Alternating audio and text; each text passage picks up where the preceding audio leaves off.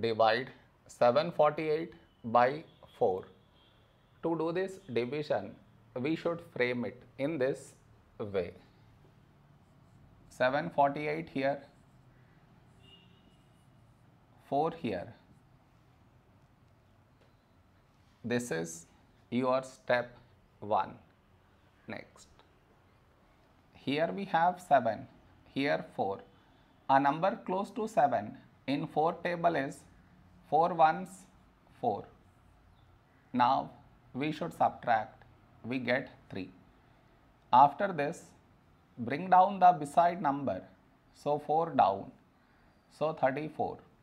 A number close to 34 in 4 table is 4 8s 32.